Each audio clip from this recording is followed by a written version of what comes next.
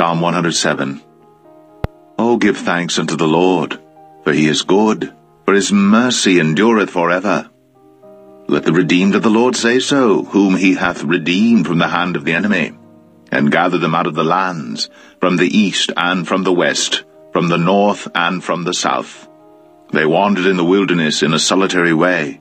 They found no city to dwell in. Hungry and thirsty, their soul fainted in them. Then they cried unto the Lord in their trouble, and he delivered them out of their distresses. And he led them forth by the right way, that they might go to a city of habitation. Oh, that men would praise the Lord for his goodness, and for his wonderful works to the children of men.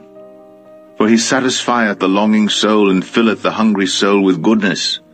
Such as sit in darkness and in the shadow of death, being bound in affliction and iron. Because they rebelled against the words of God, and contemned the counsel of the Most High. Therefore he brought down their heart with labor. They fell down, and there was none to help. Then they cried unto the Lord in their trouble, and he saved them out of their distresses. He brought them out of darkness and the shadow of death, and brake their bands in sunder. Oh, that men would praise the Lord for his goodness, and for his wonderful works to the children of men. For he hath broken the gates of brass, and cut the bars of iron in sunder.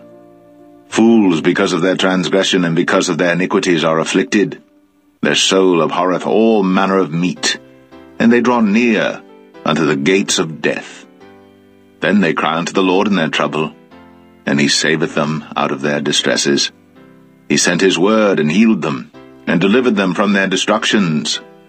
Oh, that men would praise the Lord for his goodness, and for his wonderful works to the children of men.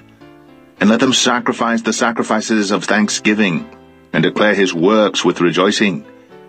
They that go down to the sea in ships, that do business in great waters, these see the works of the Lord, and his wonders in the deep. For he commandeth and raiseth the stormy wind, which lifteth up the waves thereof. They mount up to the heaven. They go down again to the depths. Their soul is melted because of trouble. They reel to and fro, and stagger like a drunken man, and are at their wits' end. Then they cry unto the Lord in their trouble, and he bringeth them out of their distresses. He maketh the storm a calm, so that the waves thereof are still. Then are they glad because they be quiet, so he bringeth them unto their desired haven. Oh, that men would praise the Lord for his goodness, and for his wonderful works to the children of men.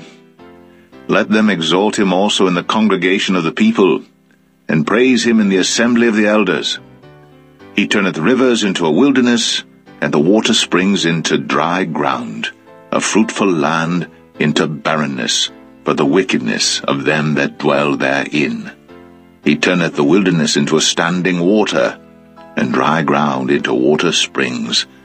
And there he maketh the hungry to dwell, that they may prepare a city for habitation, and sow the fields and plant vineyards, which may yield fruits of increase.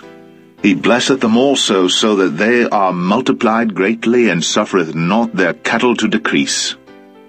Again they are minished, and brought low through oppression, affliction, and sorrow.